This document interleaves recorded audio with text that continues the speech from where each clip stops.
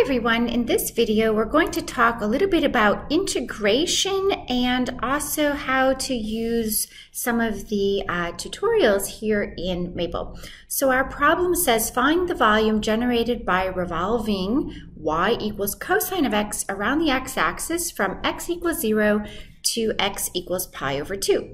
So for this type of problem, the first thing I recommend that you do is draw a plot. To make a plot, I'll be in math mode. I want to plot the curve as x goes from 0 dot dot up to pi, and pi is located on the common symbols palette. And so we want to revolve this region around the x-axis, and we can start to visualize what that will look like. I can also set up the integral. To do the integral, I would want a definite integral. I'm going to work with disks, and so I'm going to take the limits of integration x equals 0 up to x equals pi over 2.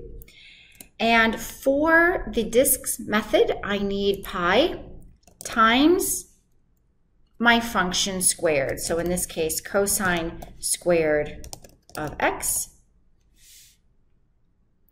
And Maple evaluates the answer to be pi squared over 4. So this should be the volume. Now let's take a look at the Tools menu, Tutors, and I'm going to go under Calculus Single Variable and scroll down to the volumes of revolution. So over here, I can type in one or two functions. I only have one function, and it's cosine of x. My limits of integration go from 0 up to pi over 2, and I need pi with a capital P. Let's display. And so here we have the volume displayed, and I can click on this and rotate the figure around with my cursor. So it kind of looks like a pointy sort of curvy shaped figure. Maybe it looks like a Hershey's Kiss. We have the chocolates here in the United States called Hershey's Kisses, so it kind of looks like a Hershey's Kiss to me. Maybe I'm hungry this morning, but that's what it looks like to me. Anyways, we can also see how Maple set up the integral. So it did the integral from 0 to pi over 2, pi cosine squared, and it gives us both the exact answer and the approximation. That's exactly what we found when we did it ourselves. Now we can also ask Maple to include this visualization in our file. I'm going to go to Plot Options, and I'm going to choose color, and the volume, I'm going to choose a really bright color for that just to make my plot really stand out. I'm going to double click on that piece, and I'm going to choose a bright color like this pink.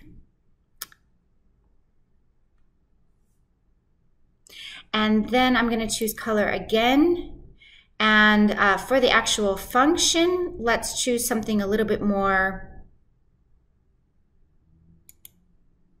subdued. The black looks fine. Navy blue. And then we will just click OK to get out of there. And now I will tell Maple to display this in my file. Also notice that down below there is the Maple command, and you could copy paste that right into your Maple file if you wanted to.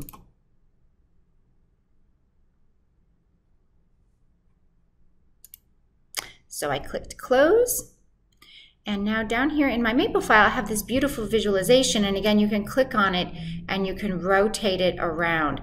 Some features to notice here, I shaded my volume to be that bright magenta so that I could actually see that that's the surface of revolution, and then this dark navy blue line that's going up over the top edge there, that was the function that I rotated or revolved around the x-axis. So we had a picture of that to start with, but this 3D visualization really enhances our work.